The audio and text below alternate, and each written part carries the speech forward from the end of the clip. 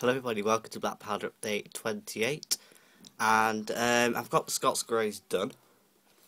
So also I tried to make the captain have a bit of a beard, but I don't think it turned out that well. Anyway, it came down to like a Facebook conversation I had where because obviously the Scots Greys didn't fight in the peninsula, but we made an excuse for them to do so, and then we made a character called Captain McCormick, who had like a massive ginger beard, and he got really tired of the Scottish weather, and he went over to Spain, and after the war he opened a holiday camp. So yeah, I tried to make him, but I think it failed. And then I'll turn the box around a little bit, so there's them from the side, and then behind. I also tried to paint little white crosses on the back of their grenadier caps. And then the other side. So yeah, that's the Scots Greys done.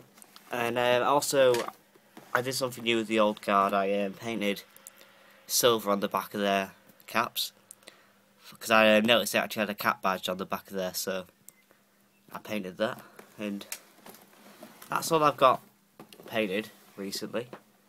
So that's them, and I've also got my cup of tea, because tea, as you all know, is the drink of the gods. And then, nothing to do with Black Powder at all, but I've got this Second World War newspaper articles, which is really interesting. You got like French sign armistice, bleh, I can't speak today, the Bismarck, and VE Day and VJ Day, all that. And yeah, it's a really good book. Gift from my grandparents. So yeah, that is really nice, and it's just called Wallpapers.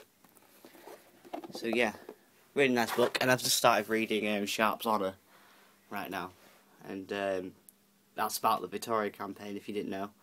And that's a really good book. So I hope you enjoyed this Black Powder update, and I'll catch you in the next one. Bye guys.